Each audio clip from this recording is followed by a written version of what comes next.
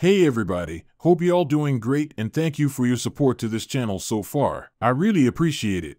I've been uploading lots of exorcism related content on my channel because I feel that spiritual warfare is very real and there are a lot of things that even us Christians don't know about.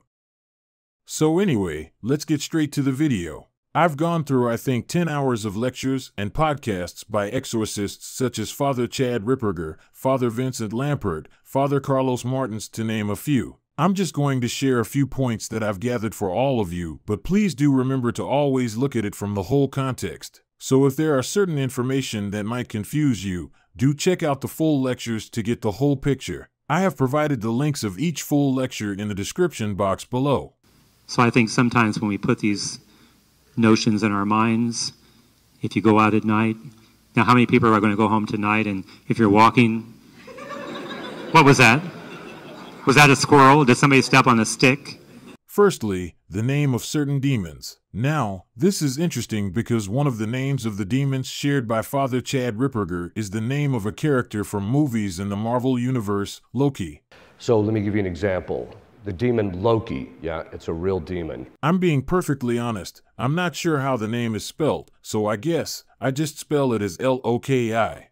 According to Father Ripperger, this demon whose name is Loki, his original task was to lead people to religious life and to become priest. But now, under Satan, Loki seeks to derail vocation by making men and women to become worldly. There's another demon whose name is Isis and his domain is extreme anger. Extreme anger is the domain of the demon Isis. According to Father Ripperger, this demon Isis's fall is because of his refusal to accept Christ's mercy for men, and as a result of that, he became the most cruel and vicious demon that one has to deal with, and to a certain extent, demon Isis is worse than Satan. Now, there's another question that comes to mind when I started to listen to these lectures. How does one get possessed in the first place? I mean, it's a very logical thing to ask, isn't it? Father Carlos Martins has the answer. According to Father Carlos Martins, someone can get possessed through our moral choices. No one desires to be possessed by the devil. Of course. No one. It happens through the choices we make whereby we're choosing that is at heart perverted and that is contradictory to the will of God. Father Martins also pressed the point that the Western world is now becoming pagan again. The West is abandoning its Christian faith, the faith which builds the Western society. And you know what comes with paganism? Well, you and I can see them in action a lot these days. Necromancy, New Age movement, people trying to talk to the dead or talk to spirits, people thinking that demons don't exist and that these demons are merely fairy tales or myth. Do I believe in life after death? Do I believe in communication with the dead? That's a complicated question, and I still am investigating.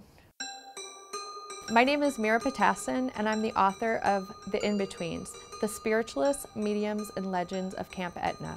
As we're talking about possession in this video, Father Vincent Lampert explains there are two categories of demonic activities. It can be ordinary or extraordinary. Ordinary demonic activity is temptation, something which Father Lampert stresses all of us struggle with on a daily basis. As for extraordinary demonic activities, can be classified into four main categories, and there are demonic infestation, demonic vexation, demonic obsession, and demonic possession.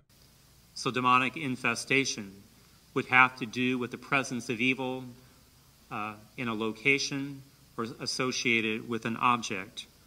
Demonic vexation would be the action by the devil and demons aimed at attacking and harassing humans physically. So vexation would be physical attacks. This would include scrapes or bites or markings on a person's body. The third type of extraordinary demonic activity is demonic obsession. And these are mental attacks against a person, whereby thoughts of evil are persistent in a person's mind, and even though they try to push them aside, they just keep coming back again and again. So thoughts of evil constantly fill a person's mind. And then we have demonic possession, whereby the devil or some other demon will take control of a person's body, treating that body as if it were its very own. There's another point that Father Lampert shared in his lecture as well. The devil apparently can play on our memories and our imagination. So the devil will try to put thoughts into our heads in order to instill fear about something and amplify those fears by playing on our memories and imaginations. Another point raised by Father Vincent Lampert is that demonic possession is not contagious. Father Lampert reminded us that we should never give the devil more credit than he is due. Of course, this type of thing will be great for Hollywood movies, but in reality, demonic possession is not contagious. So I guess this will be the end of this video for now. I'm thinking of making it a series if you guys want more. I would love to do it and discuss with you guys in the comment section. If you guys like this video, I'll probably make a series about it. Please do leave a like and drop your thoughts in the comment section below and tell me what you think. That's all for now. May God bless all of you who's watching this. So I think sometimes when we put these notions in our minds, if you go out at night, now how many people are going to go home tonight, and if you're walking, what was that? Was that a squirrel? Did somebody step on a stick?